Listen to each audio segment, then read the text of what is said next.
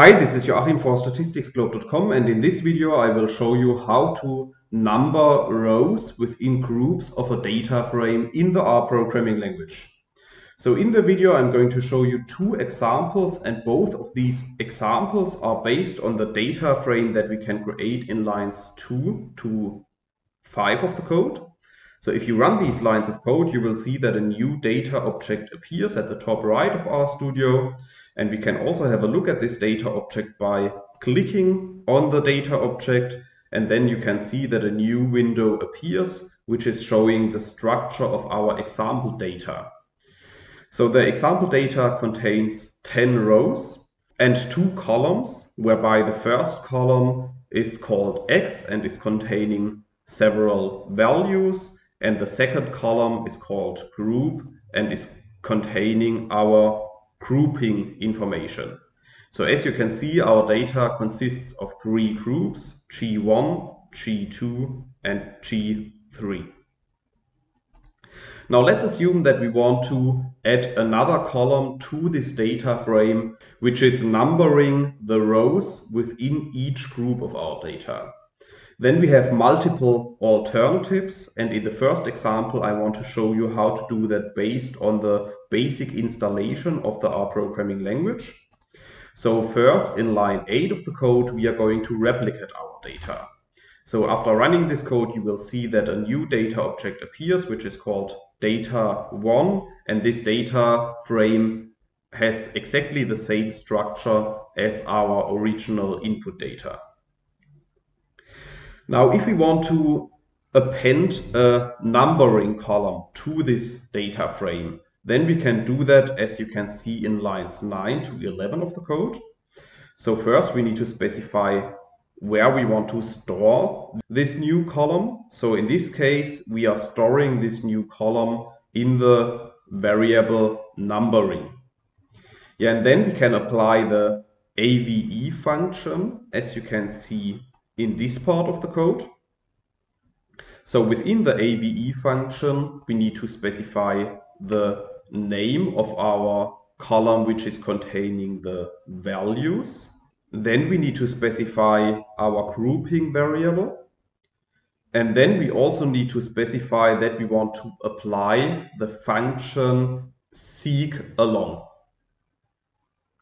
So if you run all these lines of code, lines 9 to 11, then you will see that our new data is updated. Now it is containing 3 variables instead of 2.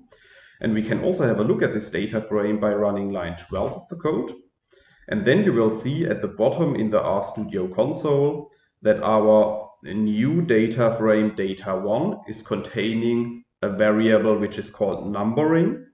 And this variable is numbering the rows within each group of our data frame. So as you can see here, the group G1 is numbered from 1 to 3. Then we are counting from 1 to 5 within group G2. And within group G3, we are counting from 1 to 2.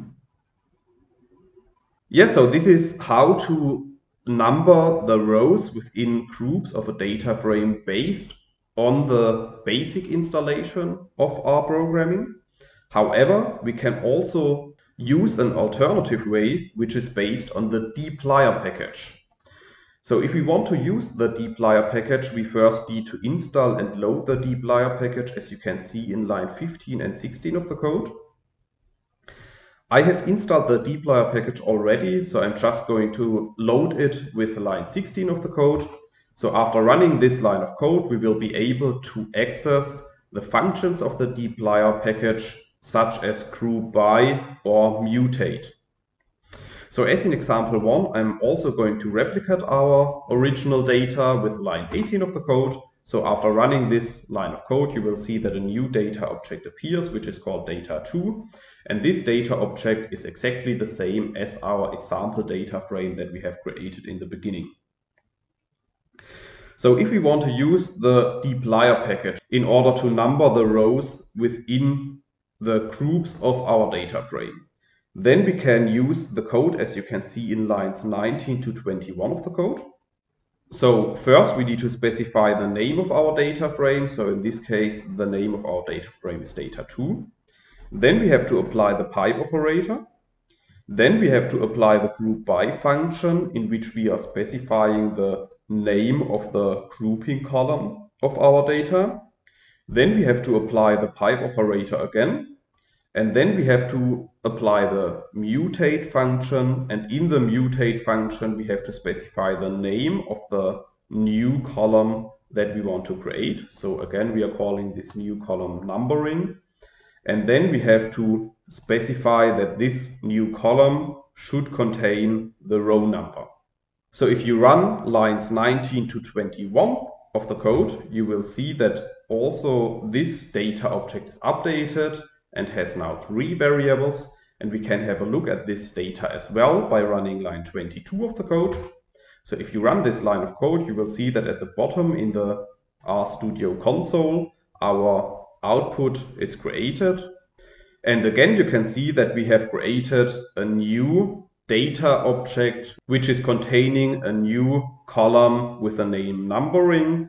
And this column is numbering the rows within each group of our data. What you also can see is that the output of the second example is not a data frame anymore. Instead, it is a tibble. And this is because the dplyr package is usually based on tibbles. However, you could also convert this tibble object into a data frame without bigger problems. Okay, so this is basically what I wanted to show you in this video. However, if you want to learn more on the numbering of rows within groups of a data frame, then you could check out my homepage, statisticsglobe.com, because on the homepage I have recently published a tutorial in which I'm explaining the content of this video in some more detail.